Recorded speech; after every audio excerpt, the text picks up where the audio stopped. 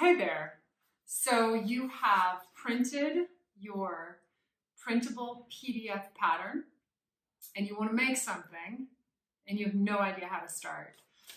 I'm here to help you out. I am Bonnie Lewis and I am the designer of a sewing program, a very quick, easy, do it at your own pace, do it at home, 6-workshop program designed to help you learn how to sew that is fun, green, modern, and easy. So the foundation of sewing anything is, I mean, obviously how to use a sewing machine, but we're not talking about that today. Everything that's made started with a pattern. So today I'm going to show you a little bit about how to assemble a pattern. This is one of the patterns that I've designed. This is called the Raglan Tee. And I drafted the pattern for it, so I'm going to use that. And I'm excited to show you how to assemble patterns using my pattern. Why don't we first start out with what I like to do first when I assemble a pattern. After I print it, I always check the scale box. Your pattern should always have a scale box. The scale box helps you to know if you've printed it at the right size. And another thing to be sure of when you print your pattern, always make sure that you are printing your pattern actual size, not size to fit or any special setting, just actual size, because it changes. Even a slight change in the printing of the pattern can change the size of the pattern. And you want to make sure your size is just right. So check your scale box. I'll check that to make sure mine is 2 inches by 2 inches. And then I am going to tape my pattern together. You want to make sure that you have plenty of tape. I buy it at the dollar store.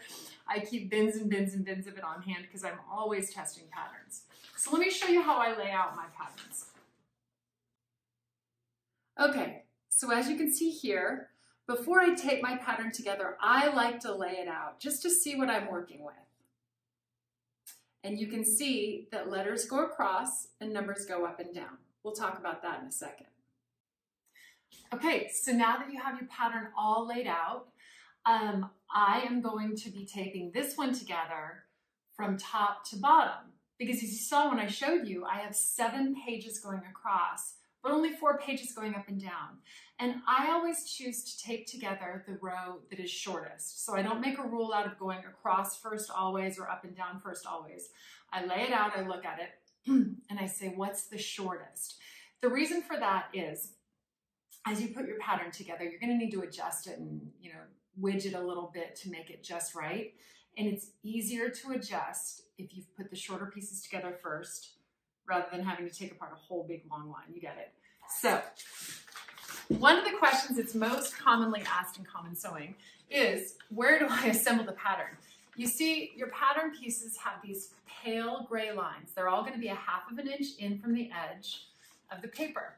Those are called alignment lines. And what that means, if you see a pale gray line, that means put the next pattern piece right up to that pale gray line and tape it there.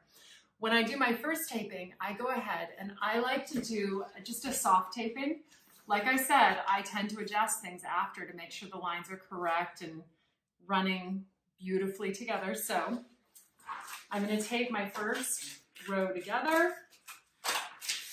I put this piece on top of the piece. I put C1 right beneath B1. I bring it right up to the alignment line.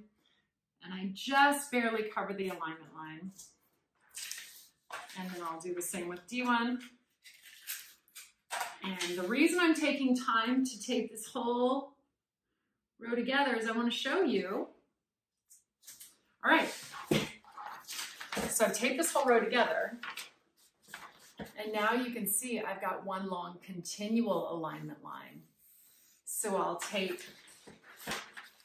the 2 row together, A2, B2, C2, D2, and I'll put that right up and over the alignment line here. And so you just continue to assemble your pattern like that until the whole thing is taped together. And then you can tape it once you're confident that you like the way it looks. Put a little bit more tape on it to make it sturdy. Now let's talk about sizing. You want to check your pattern for what measurements align with what size. So you take your measurements. Now, patterns often don't reflect the actual human body. Only 5% of humans are actually symmetrical. So as a tailor in the fashion industry for 20 years, like traveling all over the world with brands to do photo shoots, let me promise you, it is true.